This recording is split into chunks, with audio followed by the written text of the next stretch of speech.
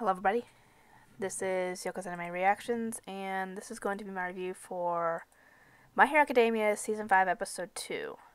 Okay, there's nothing new on that yet. Sorry, I was checking to see if Attack on Titan had any new episodes yet, but I think it comes tomorrow. So, yeah, I don't know what happened with the My Hero Academia episode yesterday, because when I went to record, it kept saying, sorry, the video was not available, and when I looked at it later, I saw that it only showed the language as Japanese, so I was like, they might say it's in English when you don't have it in English yet. But I checked it later on, like around 6 o'clock, I guess, last night, and saw that it was there, but I wasn't at the house at the moment, so I couldn't record it.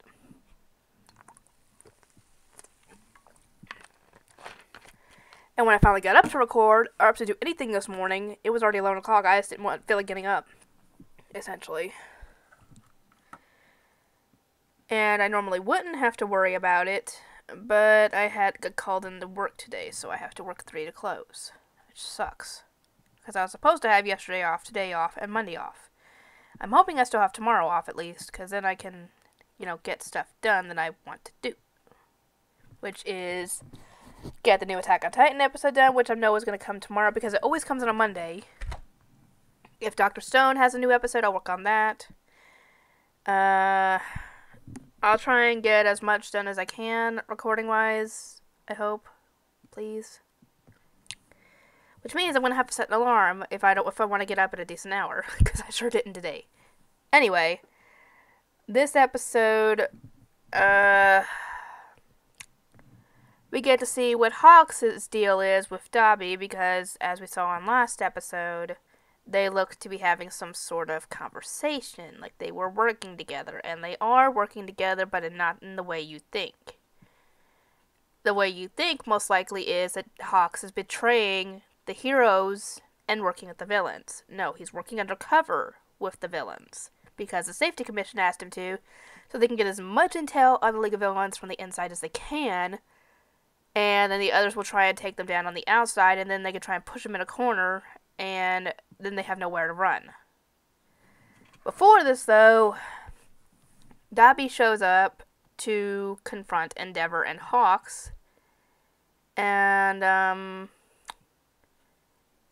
thankfully, before Dabi can do anything to them, what was her name? One of the other pro heroes shows up, thankfully, and stops Dabi from getting closer. And I don't know what Dabi does. Does he use the same attack thingy that All For One used to teleport everybody to him back in Season 3? I think that was Season 3. Yeah, Season 3, I think. Yeah, it was Season 3. If so, how did he get that ability? Or, I don't know. But, yeah, we see those two talking. We find out that whole Nomu thing was supposed to be planned, but it was supposed to happen in a warehouse the next day, and it was supposed to be a regular Nomu, not that frickin' powerhouse of one. And Hawks was supposed to bring a random pro hero with him for that, and instead he ended up bringing Endeavor, which was smart on his point, because if he had just brought a random person, a random pro hero, any of them, they would have died. They would have died. Because Endeavor barely was able to beat that thing. With Hawks' help, might I add. And, like I said, Dabi obviously does not know that Hawks is doing this undercover stuff. He just thinks that Hawks is betraying the heroes and working with the villains.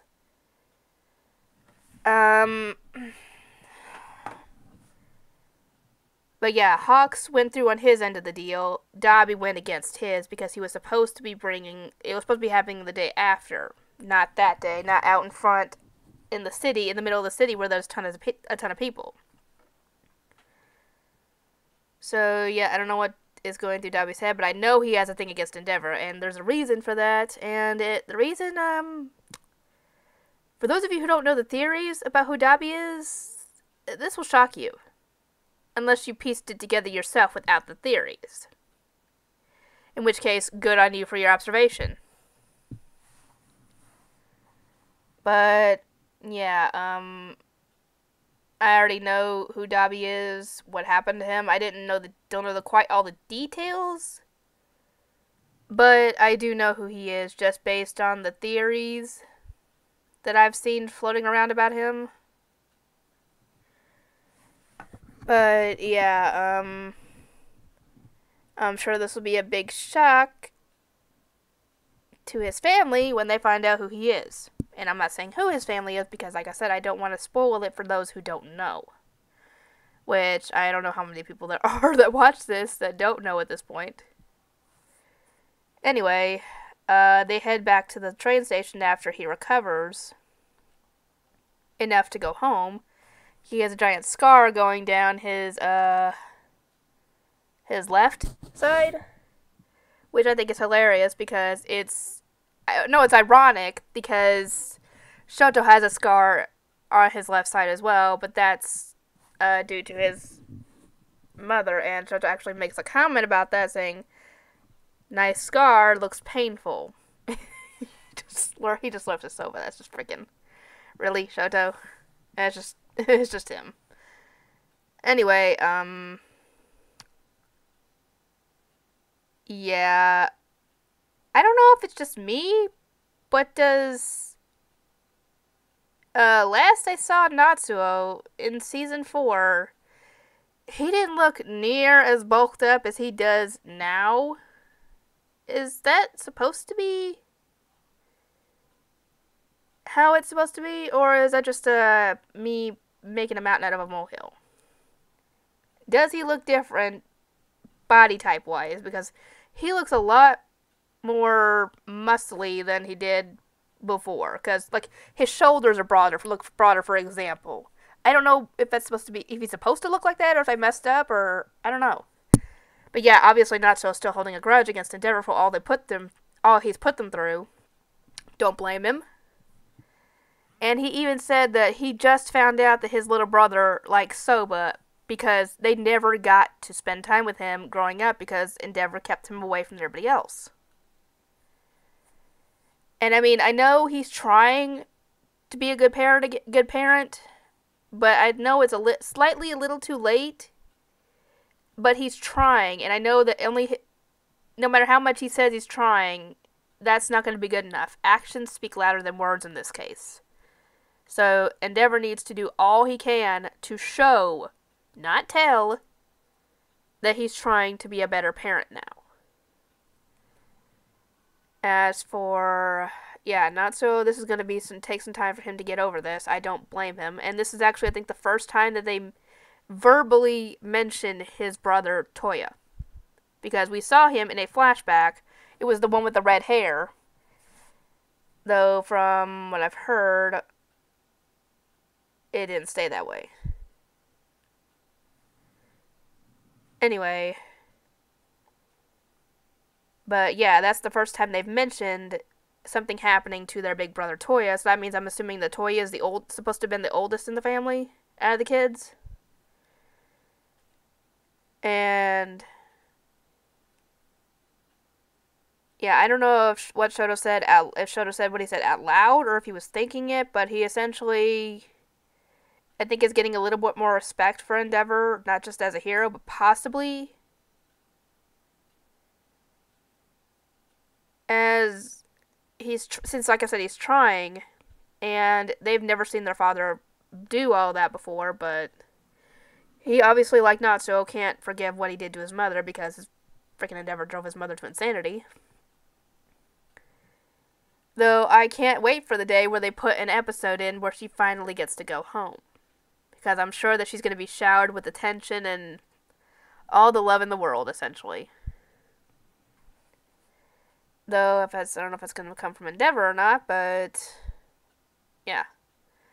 Anyway, we get another dream sequence with Midoriya, where he ends up dreaming about all the other people who have held One for All, and we see all but 2 of them.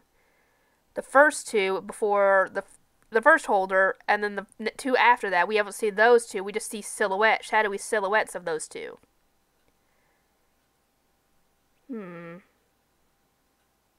I wonder why.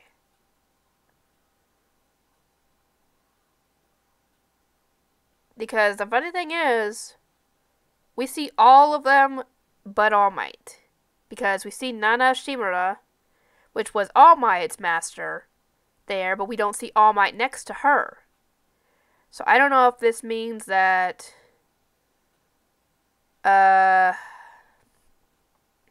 it's because All Might's still alive, or I don't know. They just didn't show him. But they do show more of the original holder of One for All's backstory and what all the stuff that he's seen from his perspective. And Midoriya's watching all this, obviously, and can't really do a thing about it. Even if he wanted to, it's just a memory of the past. He can't really change it, even if he wanted to. And apparently the original holder, I don't know if he can communicate with Midoriya, but it seems like he is, and is trying to help him, I guess, with his abilities with One for All. I don't know. But that's how the episode ended, was with how the last episode of season 4 ended. So, I don't know what's going to end up happening. I am curious. And I hope you guys are enjoying the show as well. And I'll see you guys next time.